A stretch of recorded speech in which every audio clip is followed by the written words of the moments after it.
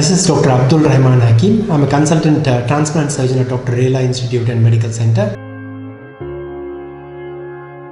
There are three common ways of pancreas transplant. One is implanting a pancreas along with a kidney transplant, which is called as a simultaneous pancreas and kidney transplant. The second thing is basically somebody who's already had a kidney transplant and we implant pancreas in them. And the third one is where we transplant pancreas alone. Let me just give you a sort of understanding of these three types of pancreas transplant.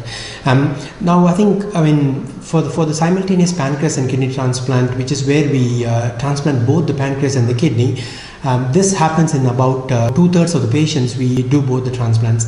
So one of the main indication for pancreas and kidney transplant is patients who have got diabetes and have had progressive damage to their kidneys and either have already started on dialysis or nearing dialysis. So for these patients, what we do is that we make a cut in the center of the tummy and we implant the pancreas first, which is behind the right bowel, and then the kidney gets transplanted through the same incision into the left side of the tummy. So this basically gives them relief both from the diabetes and also from the kidney failure, and this is basically the commonest reason for pancreas transplant. The second thing is where we do a pancreas after a kidney transplant.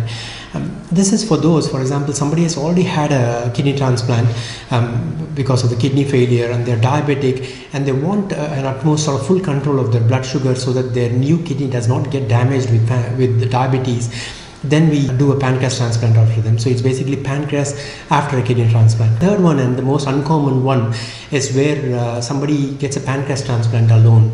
For example, somebody has got very erratic blood sugar control and get problems because of either hypoglycemia, where the blood sugar is very low and they are not aware of it, and these people can either get a fit or they can get a very sort of accidental injury because of sudden fall from low blood sugar, or they get very high blood sugar. For these patients, we can do a pancreas transplant alone.